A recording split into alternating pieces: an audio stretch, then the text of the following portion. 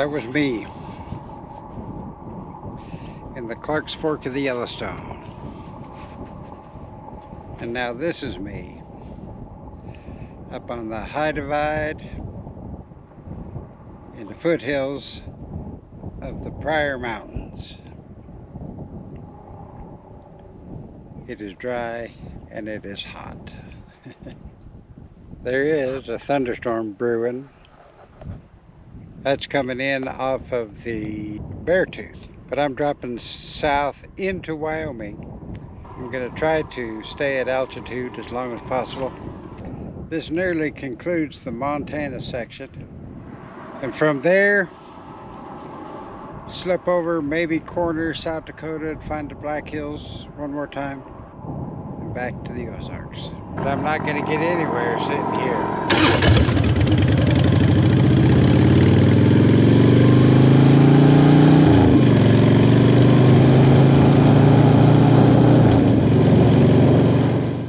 Hey Siri, find me a campground outside of Lovell, Wyoming. Starting route to Horseshoe Bend Campgrounds. Head south on Ash Street.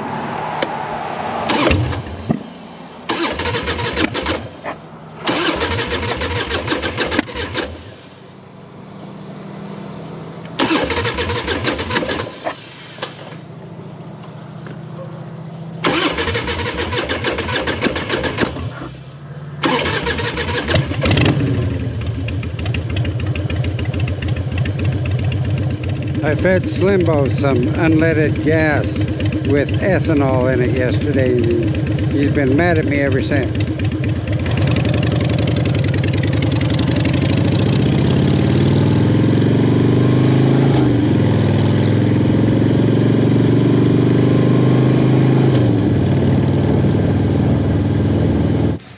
All right, here we are, sitting at a park bench just out of the city of Loveland, Colorado. Lovell, Wyoming. Lovell, not Loveland. We were talking about Loveland. Yeah. Here we are, sitting in a park with a new friend that I just made here. This is Lincoln. Hey, everybody. And Lincoln is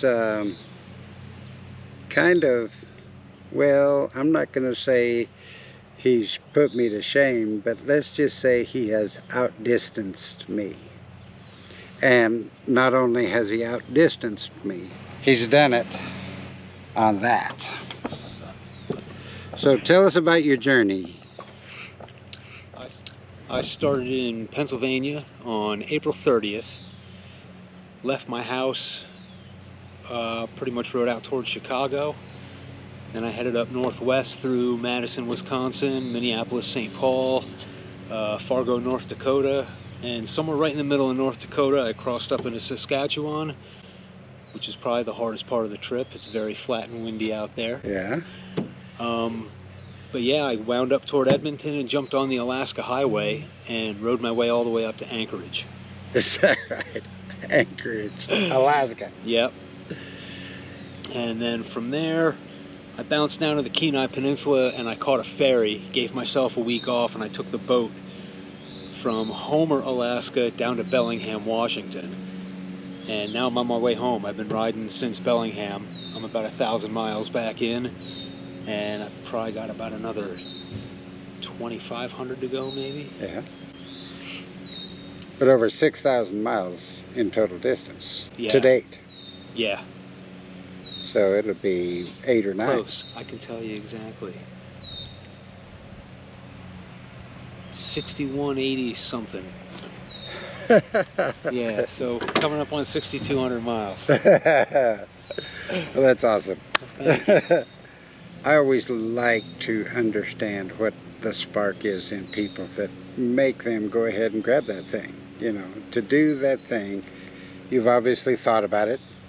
But you did more than that. You did it. A lot of people think about it, but they don't do it. What prompted you? I'm always kind of pushing my limits. You never really know what your limits are until you push yourself just a little too far.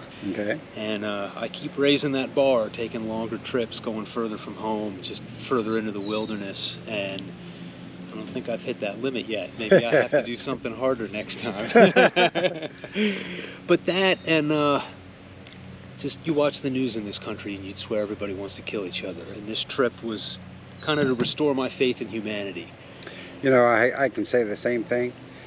I know that the news is not accurate. I'm not going to say it's fake news, but they are sensationalizing everything, and there are troubled spots, no doubt. But I haven't seen it. And I've got 2,600 miles on my motorcycle. And I've encountered people similar to yourself, maybe not quite so game, but just good people going about life. Everybody I run into, red states, blue states, doesn't matter. Everybody has treated me wonderfully this whole trip. Just the hospitality I've been shown. I've had complete strangers welcome me into their home, give me a bed for a night, and that's kind of what it's all about. I mean, we all want the same stuff. We all want to eat every day. We all want a roof over our heads, and we got to get back to realizing that. We're a united country. We don't need to be fighting with each other. Amen. I'll say that. And again, I say amen. I love the idea. It's not so much exploring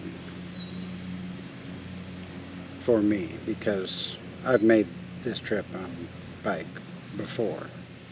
But this time, because I don't have a specific destination or a timeline, when I wake up every morning, I have a general idea, but I am unsure, absolutely unsure of where I'm going to end up. Everywhere that has taken me has been just within reach of good people. I appreciate it, Lincoln. You're taking the time with me to share your story, because it's well, thank you too. part of our story. I could talk about this stuff all day. I'm sure you could too. So you are heading on down to Colorado, I gather. Yeah, I used to live in Denver, so I'm heading down there. Gonna spend a few days, maybe a week, give myself a rest, visit with a bunch of old friends, and then from there it's maybe another 3+ weeks back to my house, and then I got to get back to work, because somebody's got to pay for all this.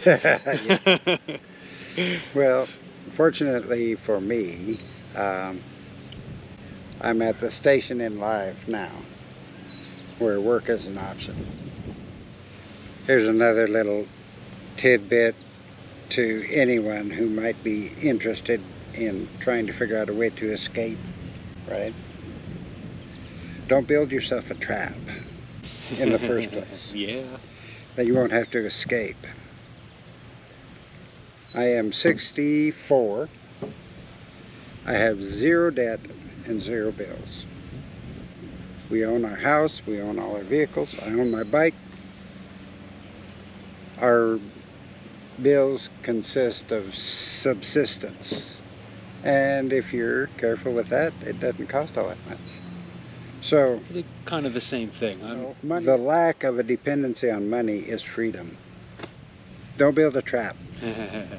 Yeah. Like I said, I'm self-employed, so I work as much as I want to or need to, and nobody can tell me I can't take time off. So this was the year where, you know, I've got enough to cover my expenses on this trip. I'm going to do it. I never got married, never had kids, and my house is paid for too. So I'm not free from spending money. I got some bills back home, but I've got less expenses than your average person, just because of the lifestyle choices I've made. All right. Thanks. Lincoln. Cool dude. Oh, thank you.